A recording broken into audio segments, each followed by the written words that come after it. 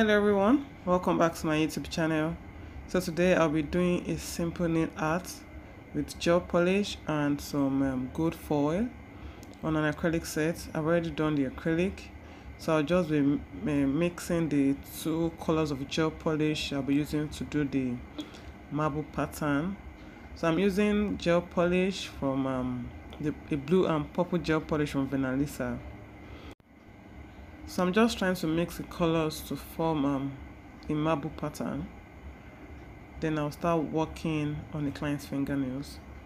So before I start applying this gel polish mixture on the fingernails, I'll first apply a coat of base coat. I'll first apply a base coat and I'll not cure.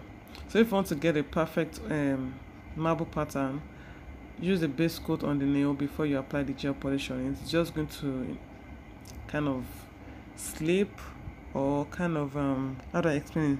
It's just going to spread by itself and it's going to give you a perfect marble pattern. So I'll be using my polygel brush. That's the brush I use for my polygel. I'm going to be using the scooping gel polish from the plates onto the nail. And while you're applying the gel polish, make sure that you don't apply excess, too much of it to the cuticle area, because on this particular finger I made a mistake. I went too close to the cuticle area and if the gel polish color flooded the cuticle area, which I didn't really like at the end of the day. So while you're applying yours, kindly be very careful as not to apply the gel polish close to the cuticle area. So I won't be talking all through this video because my editing app has been misbehaving for the past 1 month.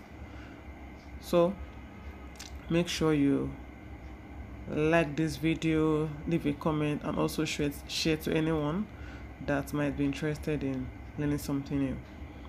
So after scooping the gel polish on the nail and it spreads to the level which I want, then I cure it in a UV lamp for 60 seconds.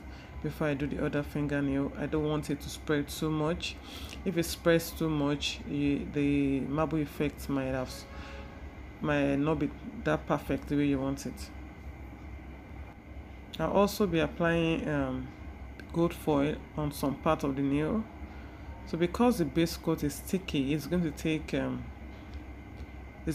the foil sheets, without me using anything to stick it to it. Is it foil? Gold foil, not foil sheets, gold foil, sorry. So I'm going to be using some gold foil on it.